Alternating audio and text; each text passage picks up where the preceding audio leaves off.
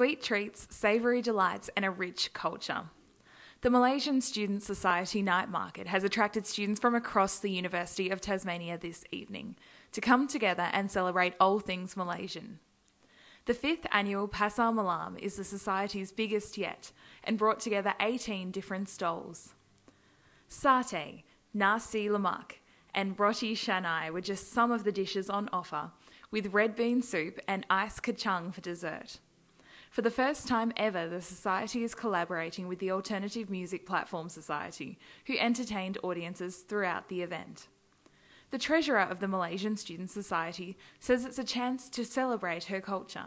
Pasar Malam, so pasar means market and malam means night.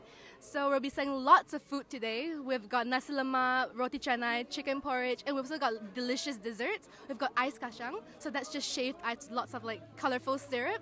We've also got red bean soup and glutinous rice balls. We're just sharing the Malaysian culture with the UTAS community and just sharing our culture through food.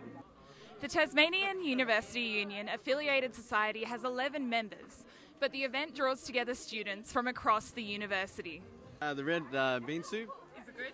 It's really, really good. A bit sweet and just really nice flavour, yeah. It's really filling and it's a refreshing taste and it tastes very good. Yep.